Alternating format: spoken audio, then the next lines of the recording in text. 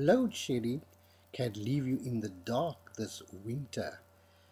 And when you're in the dark, you have to rely on your trusty lighter.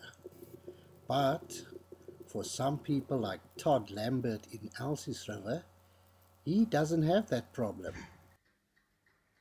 He can still switch on his radio or fan, or he can go to his microwave to warm up his porridge.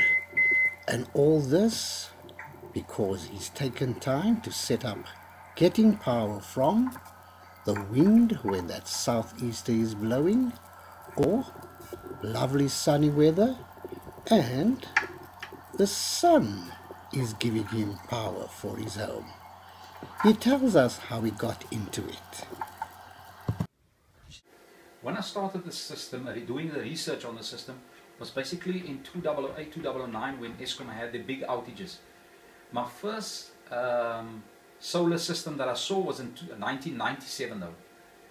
After the outages I started doing the research, and then in 2010 I started building a basic system. That system only produced 1.6 kilowatts a day. But since middle 2013 I've got a complete system that can do basically 15 kilowatts a day. This is the basic solar system where all the solar panel power and the battery power gets monitored from and converted from the DC to the AC. These are the two charge controllers. This is the one for the solar, this is the one for the wind turbine, and that is also a solar charge controller. These are the two inverters, 2.5 kilowatts each, and this is basically my earth leakages to keep everything safe on the AC side.